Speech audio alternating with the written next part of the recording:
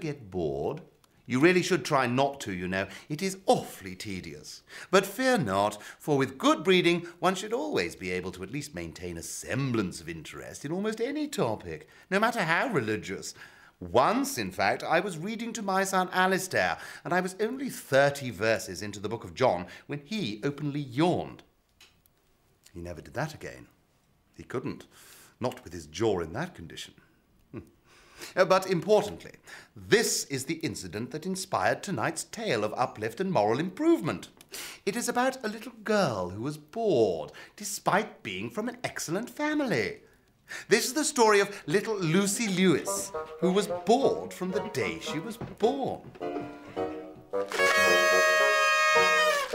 Happy birthday! All right. What a day we have for you, my little darling.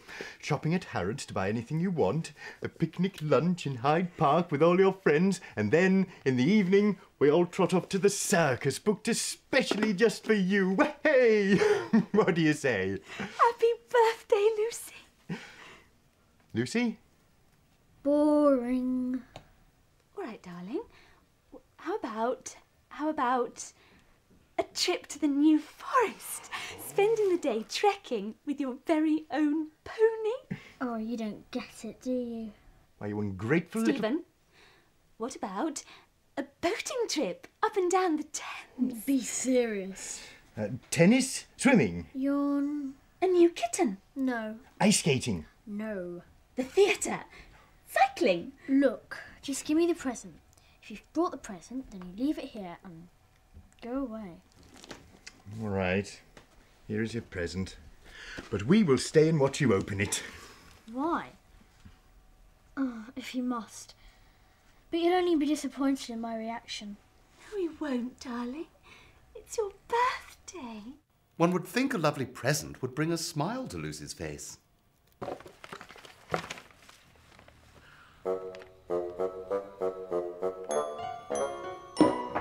God, I'm bored.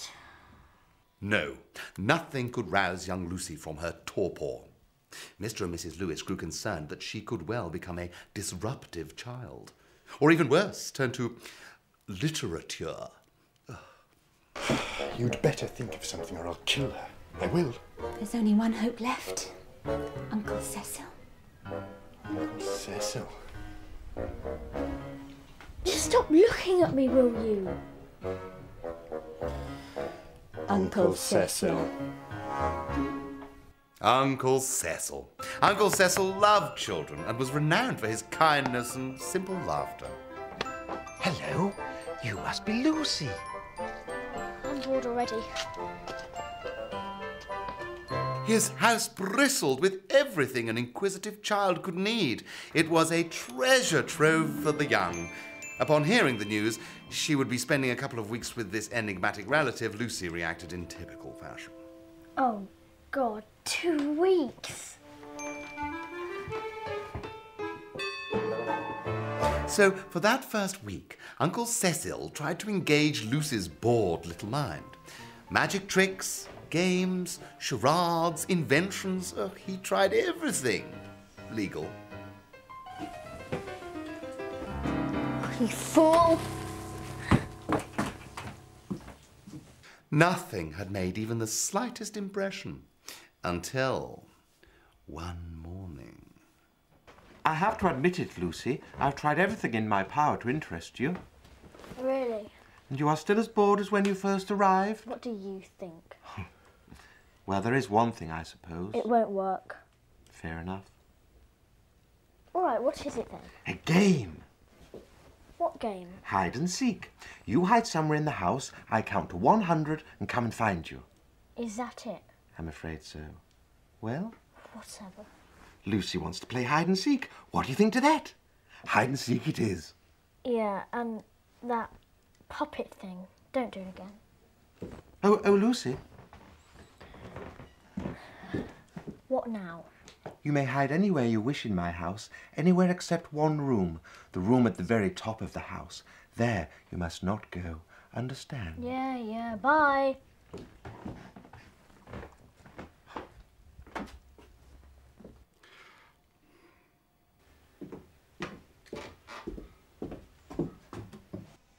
Lucy, I'm looking for you.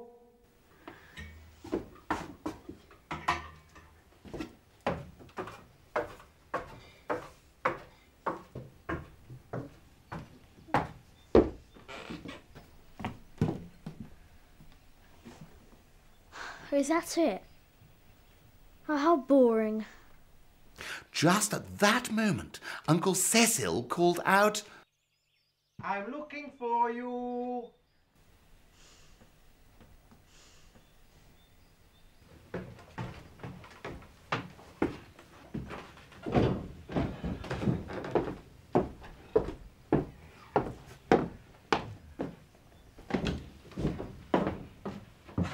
Lucy was in the dark. Now, the dark can be a frightening place, a place of loneliness and fear where one's thoughts turn in on one's mind. My son Alistair certainly believed so, when as a boy I would lock him in the darkened pantry to build up his character. Oh, the screaming and his ripped, bloody fingernails as he attempted to stave off the rats. But he soon learned. He learned that sometimes the dark can be a place of enlightenment and contemplation, where the great moral truths become crystal clear. But Lucy discovered that this dark wardrobe was more than just a place of contemplation. As she pushed her way through the mothballed coats, she realized it was much, much, much more.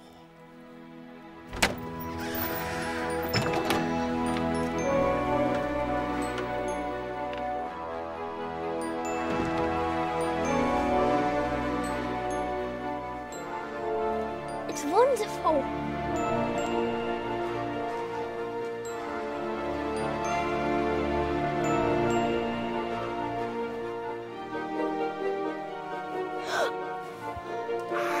There you are. You must be Lucy. This way, please. Oh, dearie, dearie-o. Aren't we running late? Who are you? I am Mr. Rum-ti-tum. This is my cottage. Oh, yes. Come, sit down, please, daughter of a woman. It is time. Time. Time for what? Why, time for tea, of course. Tea time, oh yes. Tea and cakes? Tea and cakes, daughter of a woman? Oh, yes, please. For once, Lucy was not bored. How the wonder of simple imagination can stir even the most jaded child's heart. For this wonder-struck girl, the afternoon passed all too quickly in a blissful fog of laughter, tea, and magic. It was as if the world was a new place that she had never known. However... Well, Miss Lucy, are you bored now? Oh, no, Mr. Rum-ti-tum, I'm having the most wonderful time. Really, I am. Well, it's not over yet, dearie-o, no. There's time for one more thing. A story. A story? Would you like to hear it? There should always be a story at tea time. Oh, yes, Mr. Rum-ti-tum. Yes, please. Are you sure, Miss Lucy? Oh, yes. It's all so wonderful. Very well.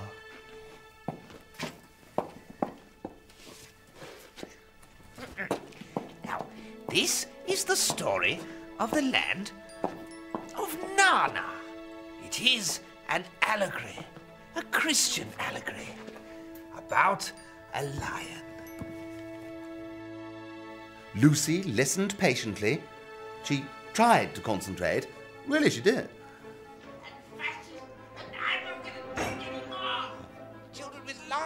Mr. Rum-ti-tum would not cease. The story, the tedious allegory, went on. And on. And on. And on. And on. And on. And on and on and on and on and on.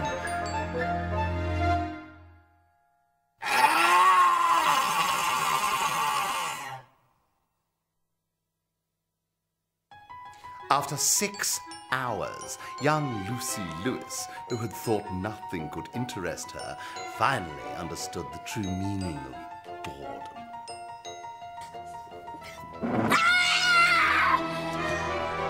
And she was away, The sheer, undiluted boredom of a needlessly complicated Christian allegory filled with stupid metaphors and allusion stirred poor Lucy into a last desperate dash for freedom. And she ran. Oh yes, she ran through the coats. Imagine her heart, the blood pumping its excited fountains through her terrified chest. Oh, her breathing increasing to a breathy moan, heaving beneath the blouse, fearing that at any moment a hand or a black talon would clap itself over her mouth and drag her down to the mothballs, ready to tear her poor white body into huge bloody clumps. But none of that happened. You see, give me some water, please. Maid, water! Which is an interesting thing, isn't it, children? That happen from time to time. Water!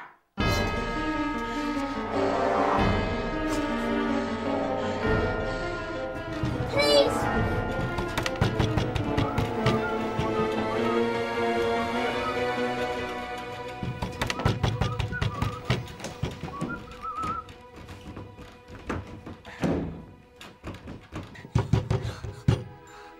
Oh, there's so much of the allegory left to read.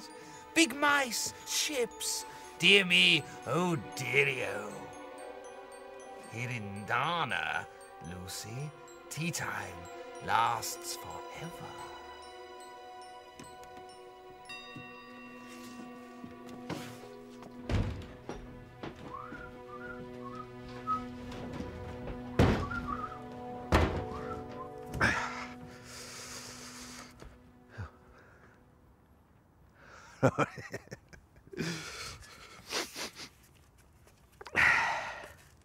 Oh. Uncle Cecil was pleased with himself.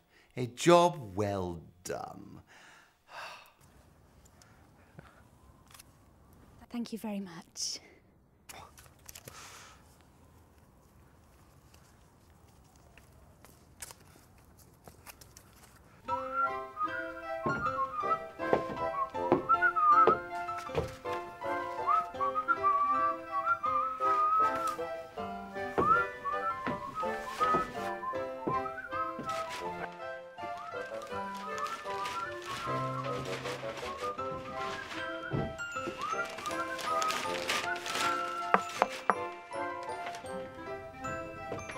That must be young Edmund. Apparently, he's very, very bored.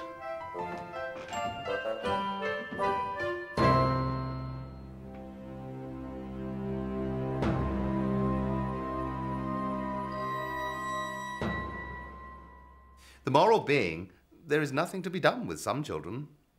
Good night.